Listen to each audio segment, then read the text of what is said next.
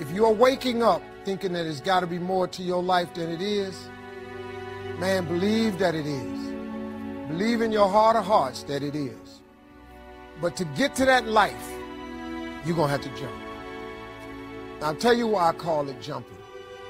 See, God, when he created all of us, he gave every last one of us a gift at birth.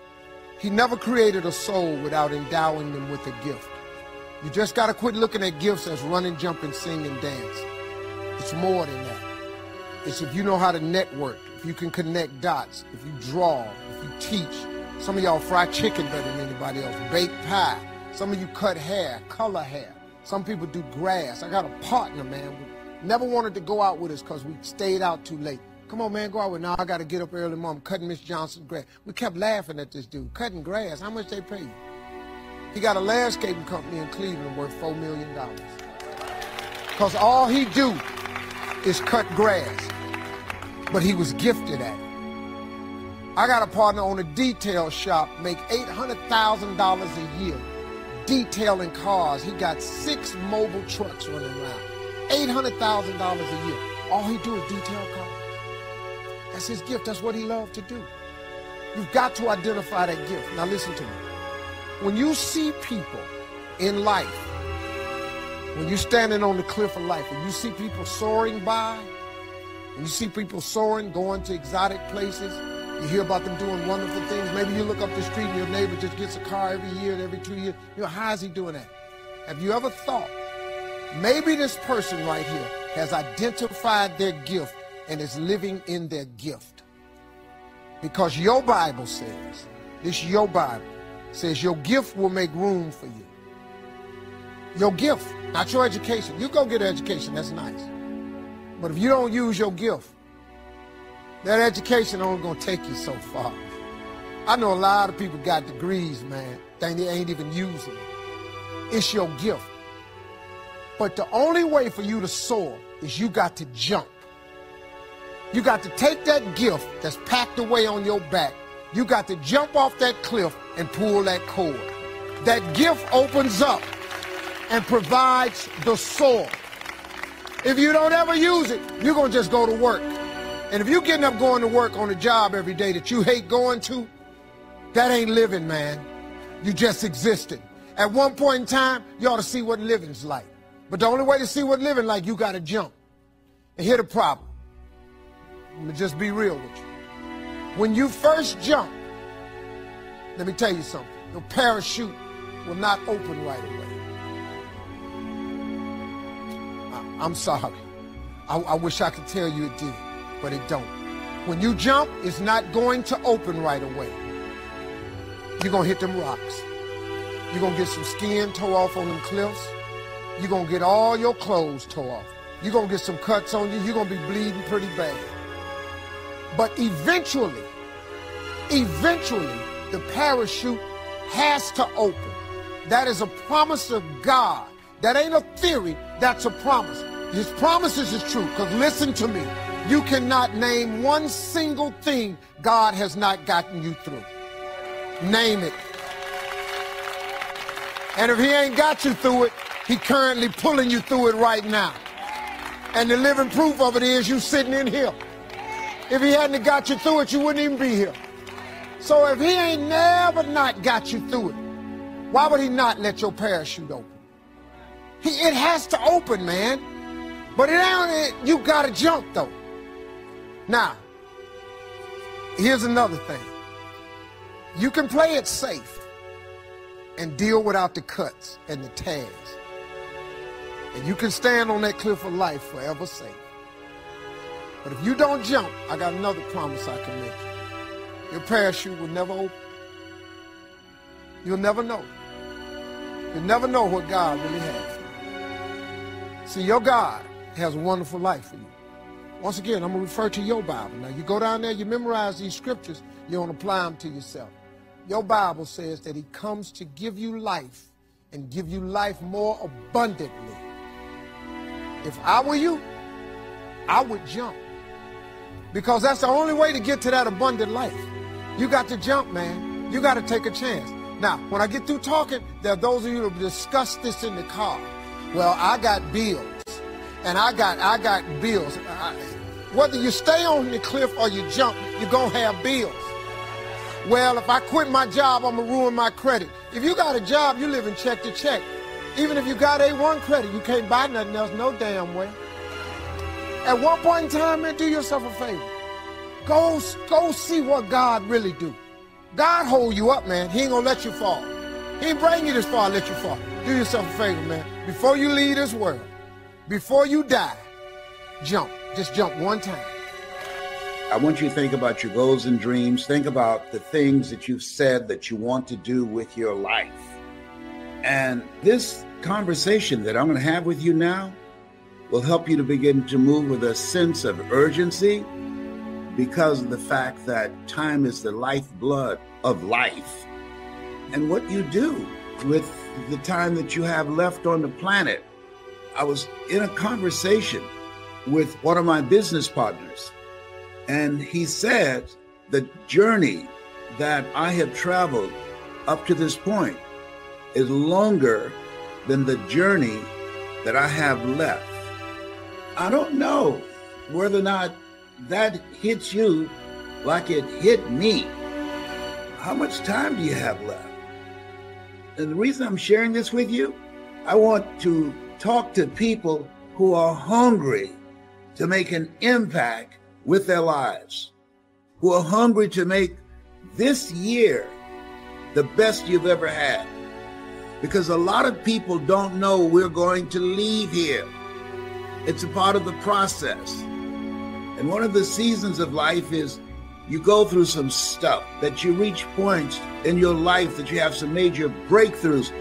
When I'm looking at my life as how I approach my life, how I use my time, who I spend time with, because my goal is to finish strong.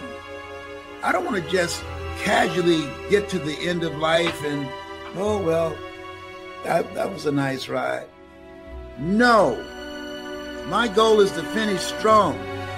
Here's what I know about this thing called life. It is so unpredictable. And so the question becomes, what are you going to do now? I want you to write this down, please. Write this down. Live with a sense of urgency. Live with a sense of urgency.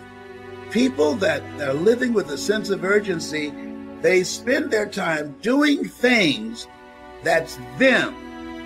This, what I'm doing now, this is me. It's not work, because I was doing that which I came here to do. You came here to do something. And I'm encouraging you, don't rule it out. Say, well, I don't know if you can do it. Well, so eye has not seen. There's some things that you can do that you've never seen before. Eye has not seen. Ear has not heard. Knows in the heart of mankind what God has in store for you. That's why they have a term called breakthrough, that your life is a breakthrough moment. And I think we should have those in various areas of our lives, that we must live with a sense of urgency, and that's making every moment count, and have breakthrough thinking. Look at ways in which in various areas of your life that you have breakthroughs, that you take your performance to the next level.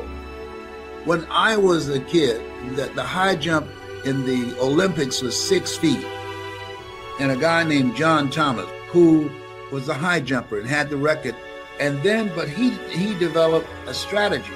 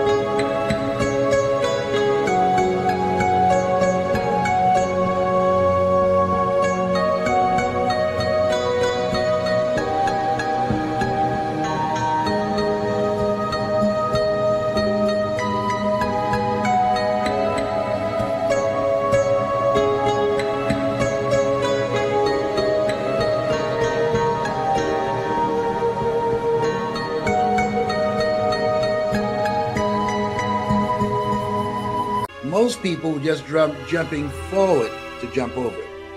He was able to raise his body high enough in the air, and he would go over the pole head first. Same event, but different strategy. He was able to maximize his impact. He was able to jump 7 feet. Here's what I mean. That there's some things that you are doing and that you perhaps have not succeeded using the approach that you now have.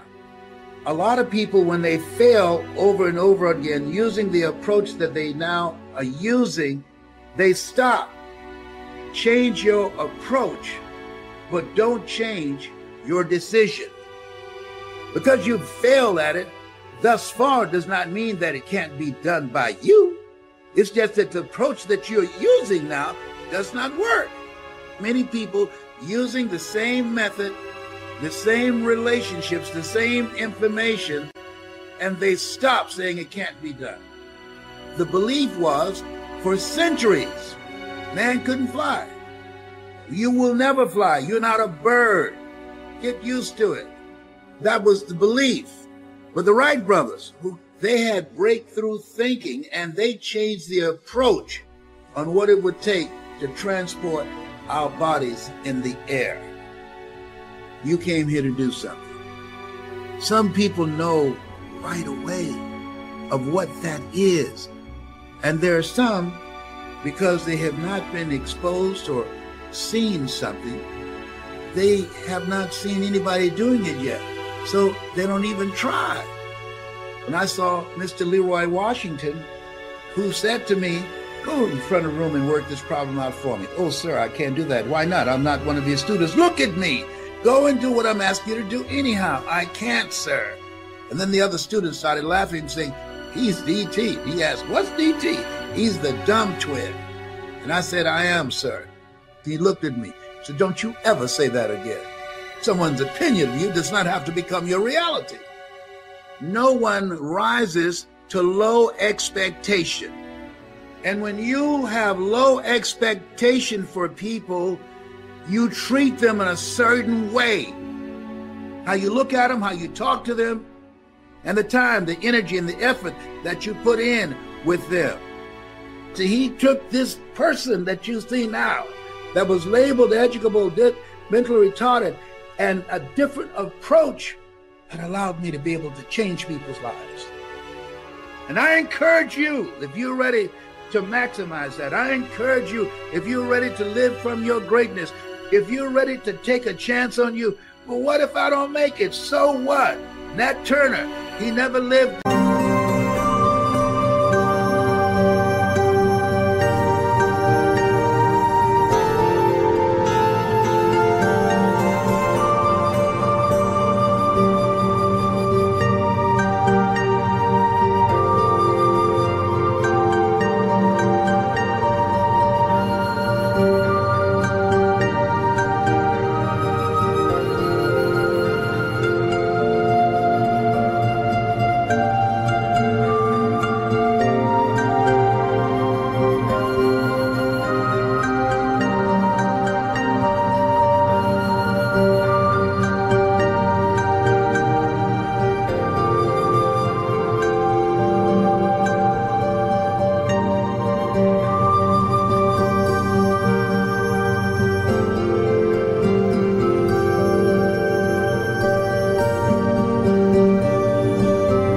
See us being free, but he struck a blow that ultimately broke the back of slavery.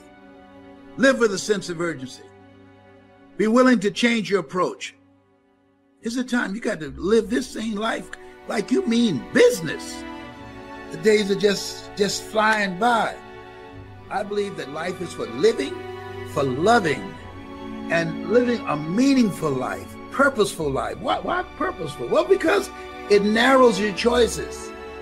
I can't make the choices for you. All I can share with you to minimize the pain and just living a life that's not you, so that your future you, your future life will say, I'm glad you made that choice.